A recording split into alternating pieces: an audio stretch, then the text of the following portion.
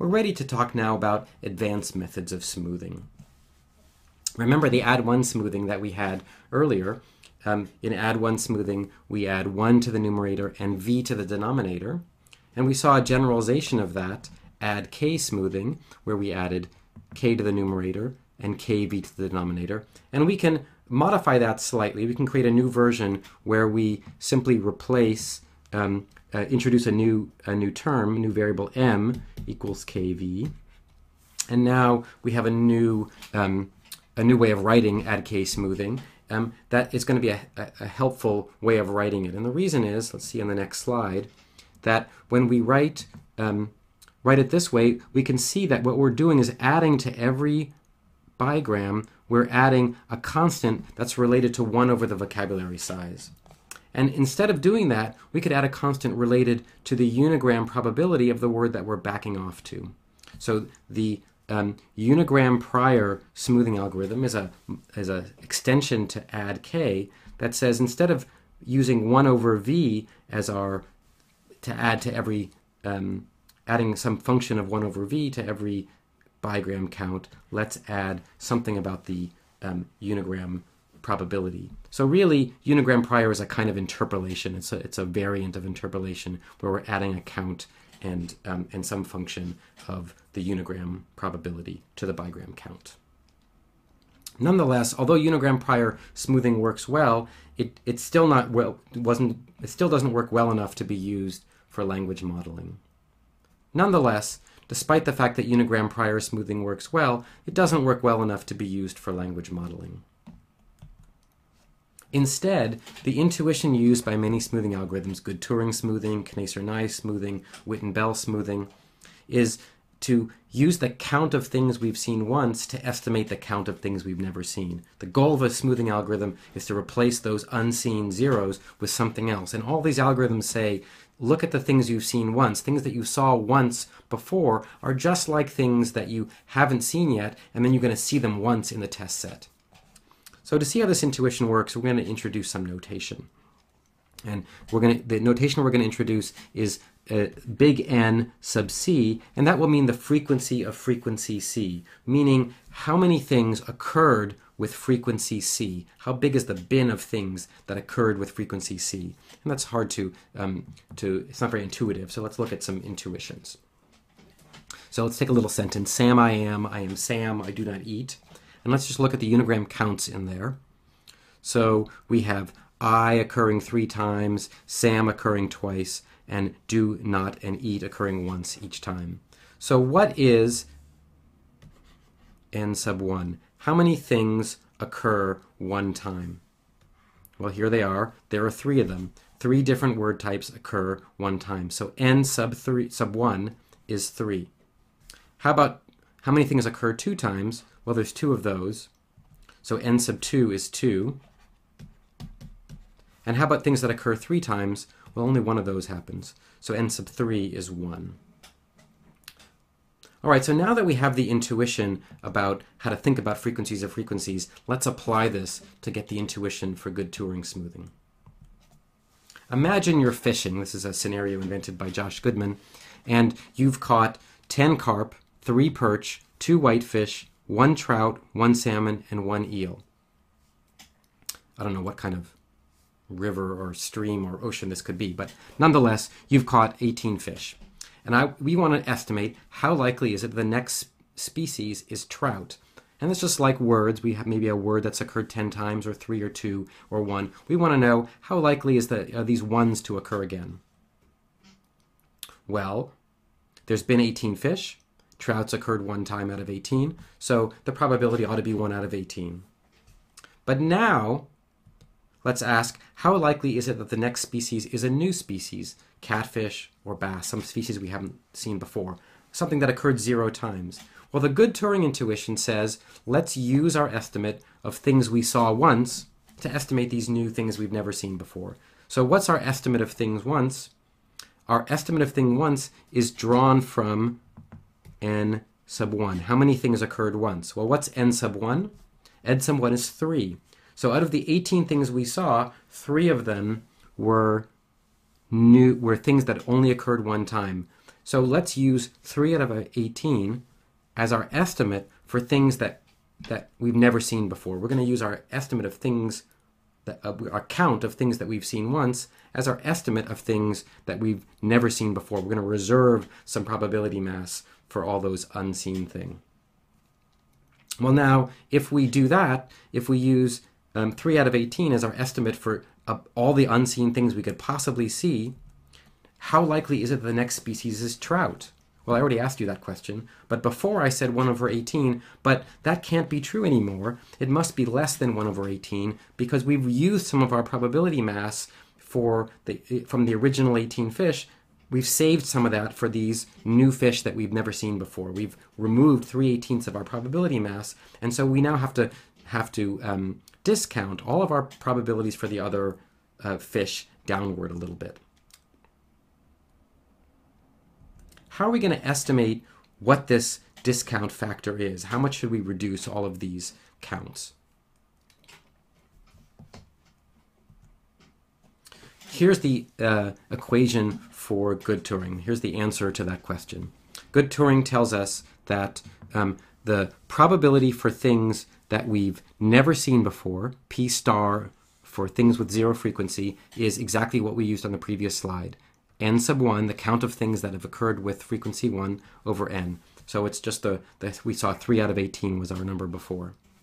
Well, then what do you do with things that didn't occur with zero frequency? And for that, we use the second part of the Good-Turing equation, which says the new count, C star, the Good-Turing count, is going to be n sub c plus 1 divided by n sub c times c plus 1. So let's just work that out, and we'll give you an intuition for why this is in a second. But let's work it out in a little example first. So unseen fish, let's say it's bass or catfish we hadn't seen before.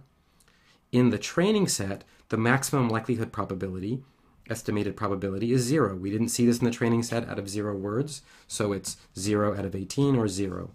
But smoothed, we're going to use the new Good-Turing probability, and that says it's n1 out of n. n1 is 3. We saw 3 things once on the previous slide out of 18 things, and so the new probability is going to be 3/18. What about for something we've seen once, like trout? How are we going to re-estimate the trout? Well, the maximum likelihood estimate tells us that there was the count of 1, and so the maximum likelihood probability is 1 over 18. But the new Good-Turing formula here says the count of trout should be C is 1, C plus 1, so 2, times n sub 2 over n sub 1, and that's going to be 2 times 1/3, because n sub 2 is 1 from the previous slide, and n sub 1 is 3, and 2 times 1/3, so 2/3.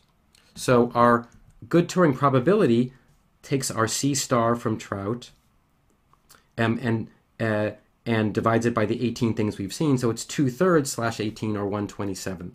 So instead of the count of things we saw once before, we had 1 over 18, and now we've dropped it to 2/3 over 18. So we've discounted our probability from 1/18 to only 2/3 of an 18th. And we've used that extra discounted probability mass to account for the 0 things we've never seen before.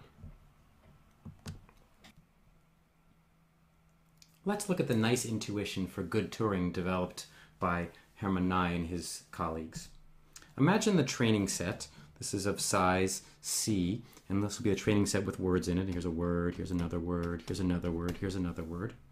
And now we're going to hold out iteratively words from this training set. Let's first take one word, that first word there, the blue word, and we'll just write it over here. So now we'll think about the training set without that word. That's got C minus 1 words, and this one held out word over here, the blue word. And now let's do the same thing with a different word. Let's take out, let's say, the second word. So we still have C minus 1, if we include this guy. C minus 1 words left in training, and then one more word over here in the held out set. And we'll do this C times, so each time we'll pull out one word. So we've pulled out words one by one, and what we've created is a held out set that's of size C, but each word in it was created from a training set that was missing that word, a training set of size C minus 1 minus that word. So imagine each of these words and their corresponding training sets. And we can look at a picture developed by Dan Klein to think about this intuition. And here we've just turned those held out in training sets on their side. So I still have of length C, but I've now written them vertically. And now let's think about this intuition. I've got C training sets, each one of size C minus 1, and then I have each one has a held out set of size 1. And let's try to answer the question, what fraction of held out words are unseen in training? Well, these words, n sub 0, the words unseen in training, each word that's unseen in training occurred one time in the original training set before we took out each of our held out data. If there was a word and it occurred once in training, so it's in n sub 1, occurred once in training, and we take it out of its training set, leaving C minus 1 words, then that word occurs 0 times in its training set, the new training set, without that word.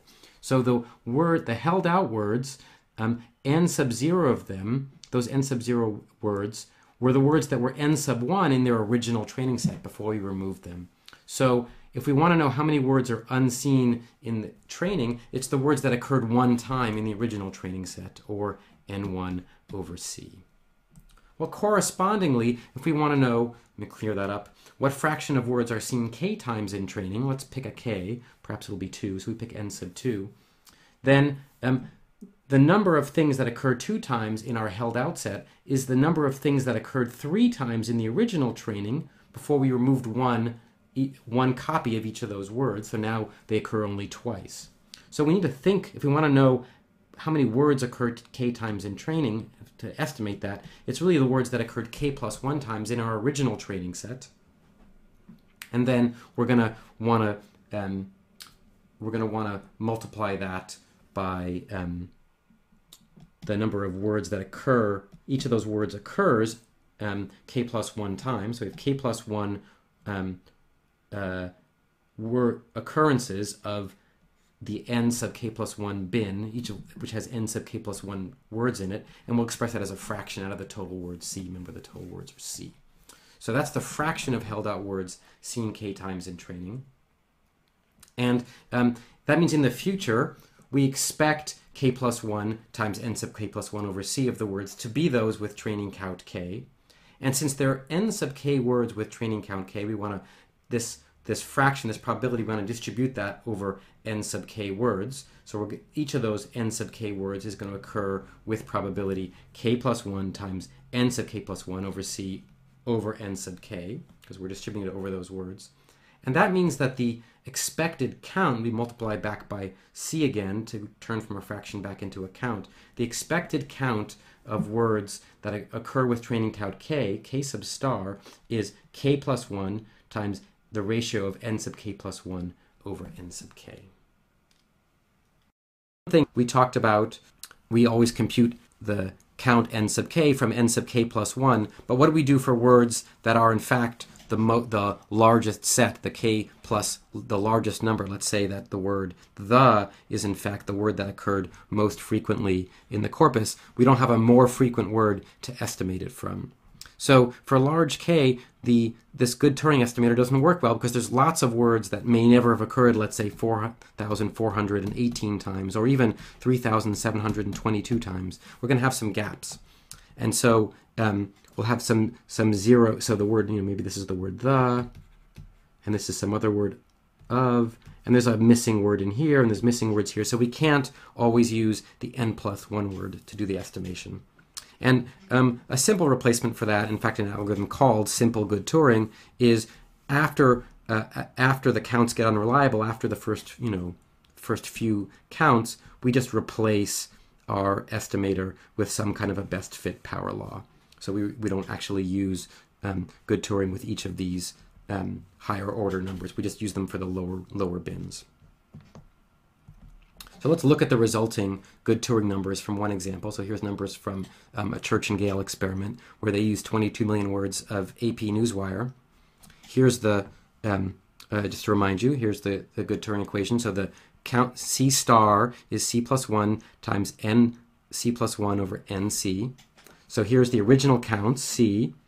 Here's the zeros, now replaced by the Good-Turing estimator with a little extra probability mass from N sub 1. Here's the ones all turned into 0.446. All the things that occurred with count 2 now occur with count 1.26. All the things with count 3 occur with count 2.24. So each of our counts has been discounted. Each of these counts have been discounted to a lower number to leave some room for the things with 0 count. And the last thing I want to leave you on is asking you, what's the relationship between each of these counts, the original counts C, and these counts C star? Do you notice any general relationship?